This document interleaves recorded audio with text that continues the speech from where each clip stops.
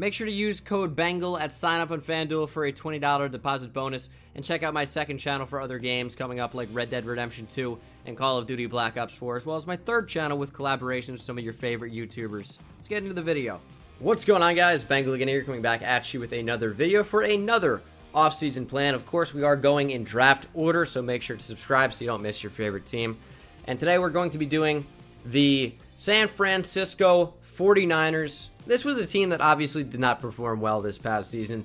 They won just 4 games after their aspirations were of going to the playoffs and maybe being successful in the playoffs. You had Jimmy Garoppolo. You won 6 games last year, but it looked better down the stretch. Jimmy Garoppolo was on a 5-game win streak, undefeated as a starter. Things were looking up for the 1-win 49ers. And then, tragedy struck early in the season of 2018. I hope you understand when I say 1-win 49ers, I mean when they acquired Jimmy Garoppolo to winning 5 straight at the end of the season to finishing 6-10.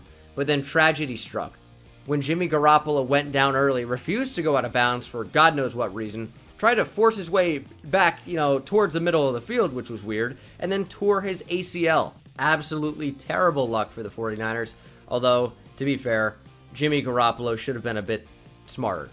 The Vikings started out by beating the 49ers in week 1, but then the 49ers bounced back with a win against the Lions. They only lost by 11 to the juggernaut Chiefs, lost by 2 to the Chargers, by 10 to the Cardinals, who, of course, are the worst team in the NFL, and then only lost by 3 to the Packers. But without Jimmy Garoppolo, they really, really struggled down the line. Didn't help that their defense wasn't too great anyway, so we have a lot to do with this 49ers team. Sure, it's going to be great that Jimmy Garoppolo is coming back, and I don't want to discredit what Nick Mullins did, because he was actually pretty solid as a starter. I think, if anything, their defense let them down, because they didn't keep him in games, but on the same token, on the same note, this is a 49ers team that really struggled to put up points in some games. Obviously, against the Bears defense, is one of the top in the NFL, so maybe only scoring 9 with Nick Mullins is acceptable. Scored 32 against the Rams in the final game of the season. That game is nothing. The Rams sat a bunch of their starters. Doesn't really matter. But when you're only scoring like 26 points as like one of your season highs, that's not fantastic. They crushed the Raiders 34-3, but 23 points against the terrible Giants defense. That is a pretty bad loss. 16 against the Seahawks.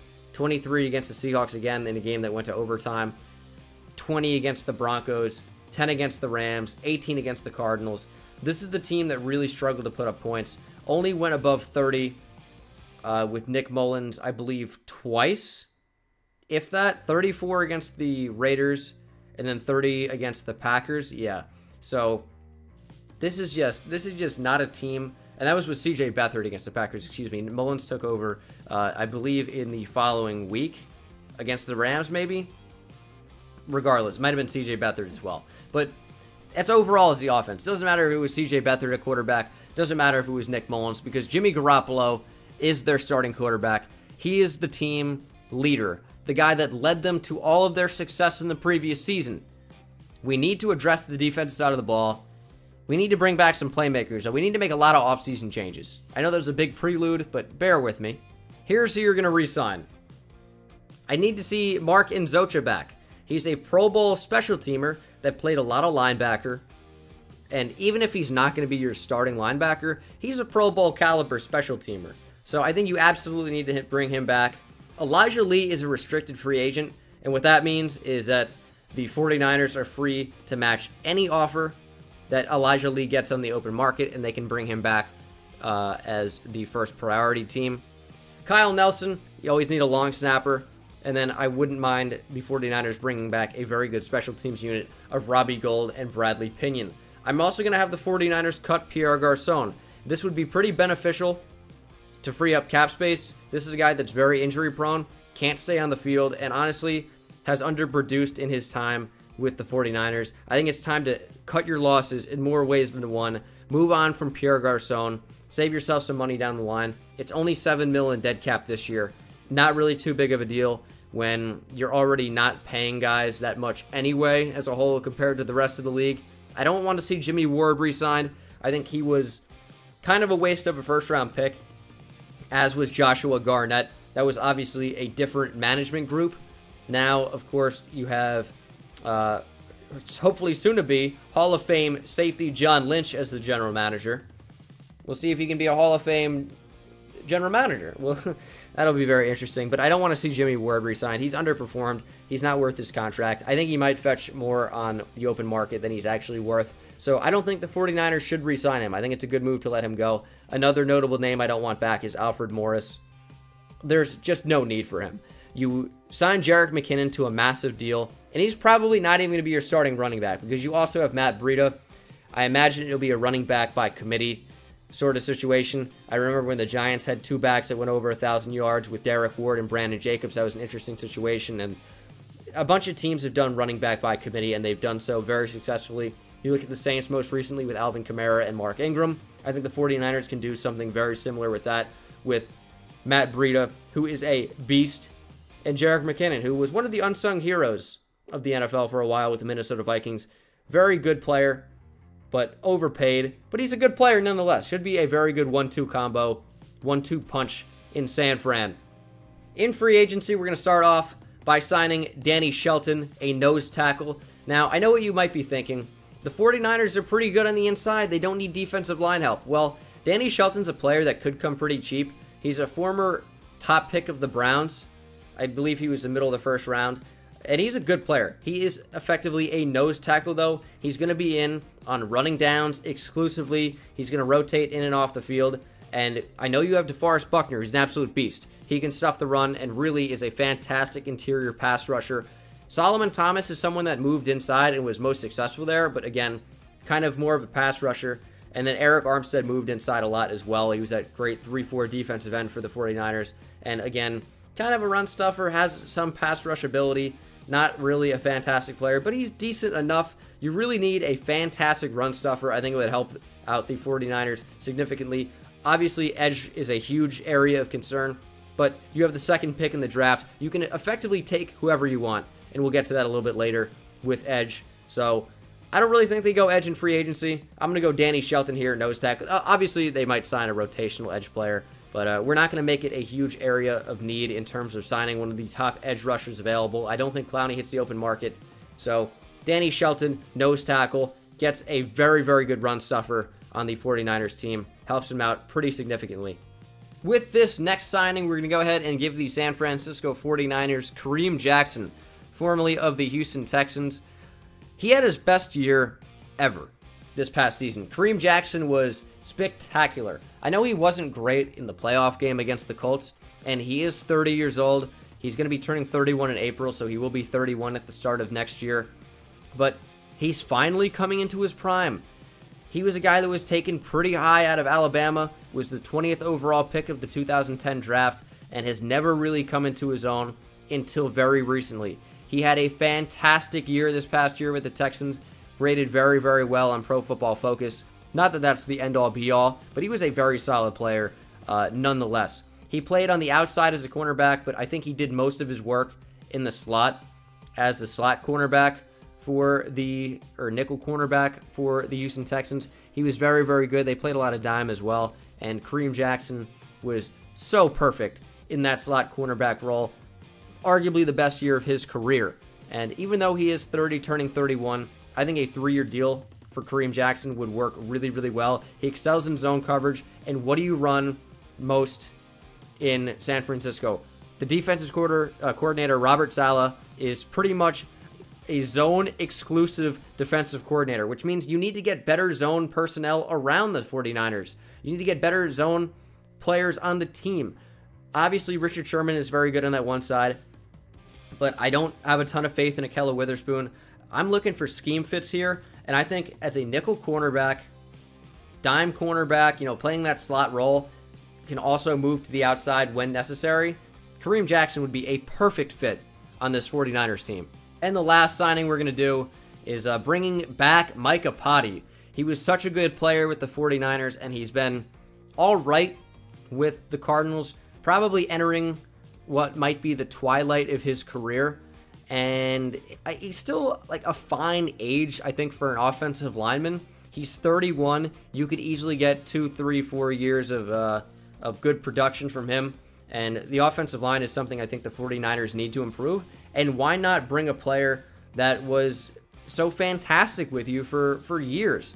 He was so good with the 49ers. 4-time Pro Bowler with them from 2012, and then he was a 2015 Pro Bowler 1 year with the Cardinals. So 3-time Pro Bowler with the 49ers. But he's been, your best offensive guard that you've had in the past 10 plus years. I can't say offensive line in general because, Joe Staley's been so fantastic for that team. But bring back Micah Potty. Recreate that magic. He's still fine. He's a free agent. Bring him back. This is a perfect fit in my mind. Works great for both sides. Now moving on into the draft, we're going to have the 49ers taking Nick Bosa at number 2. And you got to wonder, hey, isn't Nick Bosa going number 1 overall? Well, not in the scenario that the Cardinals trade back from number 1. I think there's a large chance that ends up happening. And you have so many teams in need of a quarterback. So many guys that could view Dwayne Haskins as their franchise guy, that just that one piece away from going deep in the playoffs. Maybe the Broncos would have that mindset. Maybe the Giants. Maybe the Jaguars. The Redskins were all set to win the division before Alex Smith went down. What does a potential franchise quarterback do for one of those teams? Would they be willing to give up picks in order to move up to number 1? I think yes, and I think the Cardinals will absolutely do that. This is not a Cardinals video, though. We talked about the Cardinals yesterday. You can feel free to watch that video. That will be on my channel, or it is on my channel as you see this. So that means a quarterback goes number 1 overall. The 49ers are thrilled because arguably the best player in the entire draft falls to them at number 2. This is great value, which sounds crazy to say. How is it fantastic value for a player at number 2? Well, Nick Bosa was arguably more dominant than his brother Joey at Ohio State. He was absolutely fantastic. Pure edge rusher. Fantastic edge bender. Has a litany of pass rush moves. Is effective in stuffing the run. In 3 games this past year, had 4 sacks, 6 tackles for loss. In 2017, 8.5 sacks, 16 tackles for loss. Playing against top-level Big Ten offensive line. He was absolutely fantastic. His speed, his burst off the edge is number 1 player in the draft caliber. And the 49ers, who have a weak edge rush combo in Solomon Thomas, who does most of his work on the inside, and then we're talking about what? Ronald Blair, Cassius Marsh, Cassius, that's a tough word for me to say for some reason, tough name. But Nick Bosa turns around this 49ers team. We've seen what the 49ers can do when they drafted sick edge rushers in the past. You look at Aldon Smith as a prime example. Add another great pass rusher. This one with significantly less off-the-field issues than Aldon Smith, who walked into LAX and said, I have a bomb. I hope Nick Bosa is not going to be doing anything explosive like that off the field. Hopefully, all on the field. Fantastic pick at number 2 here for the 49ers. And I think this is a likelihood. If I'm doing a mock draft with trades, if I had to make and put money on who I think is going number 2 to the 49ers, this would be my guy. I would go Nick Bosa. I think that's almost a lock. In round 2, I have a player that you may not be familiar with, and that is Nasir Adderley, a safety out of Delaware. So, alright, I know what you're thinking off the bat, maybe if you haven't heard of this guy.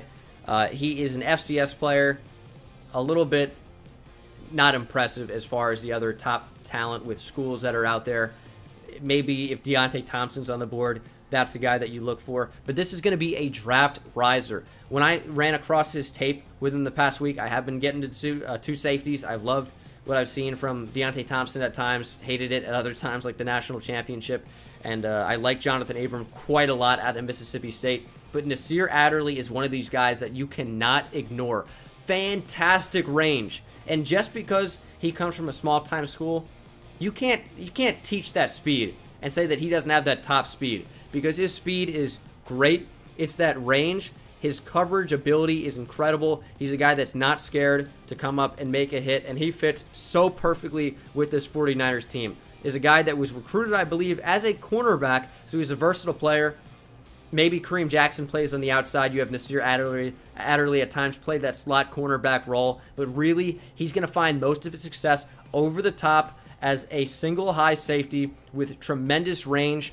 Now, I wouldn't compare him flat out to Earl Thomas because I view him a little bit on a pedestal, but it's that type of a player that has that sideline to sideline range, very good speed. His ball skills are the best of any defensive back in the class by far. Some of his plays that you'll see when you watch a highlight tape of him or throw on the game set, but I would say just highlights with Nasir Adderley to really view those ball skills more so, because I'm telling you, out of the tape that I've seen, he played against some top FCS schools that you'd be familiar with, like North Dakota State. I mean, you can't teach that kind of coverage ability. His coverage is fantastic. Again, the range is one of the best of any safety in this class, if not the best. So don't let the fact that he comes from an FCS school of Delaware scare you away, because this is a real top talent, and I think he's going to come up really high in the draft. Would not be shocked to see him go high in the second round, maybe sneak into the first, but we have him here in the second to the Niners, who fill a very, very big need.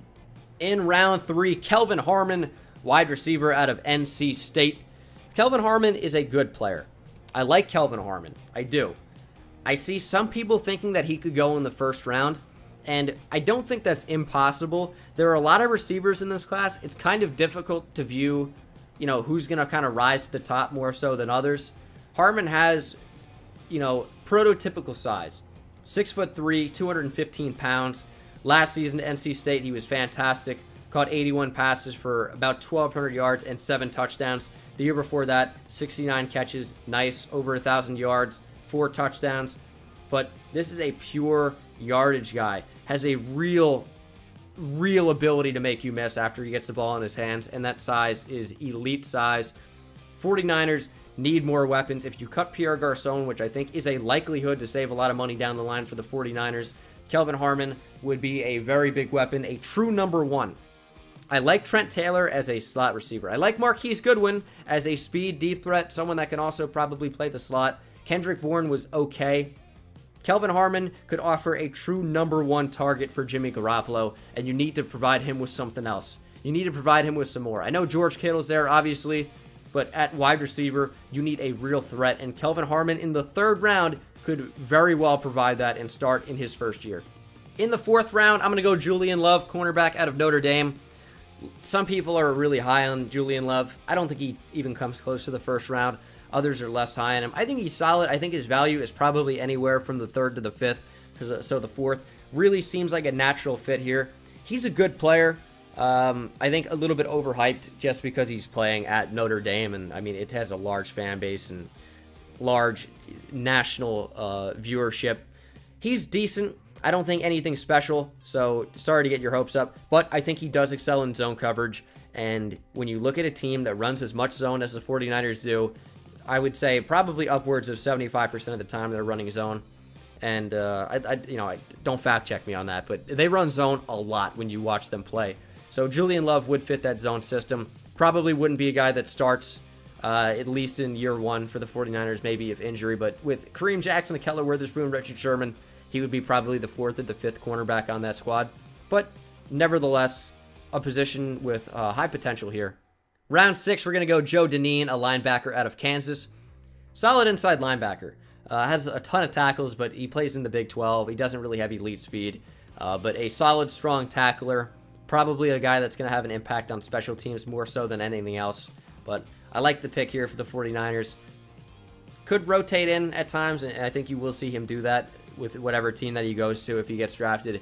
But definitely a guy that's going to make an impact on special teams. He will make an NFL roster, I would guess. So Joe Dineen here out of Kansas is going to finish this draft here. Let's go ahead and see how these players would fit onto the new-look San Francisco 49ers. Starting with the offense, as per the series so far, I have the new players or the players that did not play very much or at the end of the season due to injury or what have you in pink and without a grade. So that's going to be Marquise Goodwin on the outside. I think Dante Pettis can also play the outside, and they can rotate in and out with Marquise Goodwin. So Pettis, Goodwin, Trent Taylor, Kendrick Bourne maybe. I didn't talk about Pettis when I mentioned the receivers a little bit earlier, but clearly here he is. He was a really big impact player for the 49ers before he went down. So I think a wide receiver trio of Marquise Goodwin, Dante Pettis, Kelvin Harmon is a really, really solid group for Jimmy Garoppolo to throw to. You see he's in there, a quarterback as well. Matt Breida wasn't listed as a back. Another injury-prone player, but Jerick McKinnon is kind of going to take the load off him a little bit. So if you have McKinnon, Breida, good 1-2 punch at running back. We talked a little bit about that earlier. And then Goodwin, Pettis, Harmon at receiver, with Trent Taylor rotating in, with Kendrick Bourne rotating in. That's a pretty good group of 5. And then, of course, Mike Iupati at right guard or left guard. You could switch Laken Tomlinson if you'd like. But Apati's, a versatile player. He can play left or right guard, I think, with relative ease. So that is the new look offense, and it looked pretty good, man. I mean, Laken Tomlinson isn't fantastic, and he's not even that bad. He's average right now. He's worked up to that.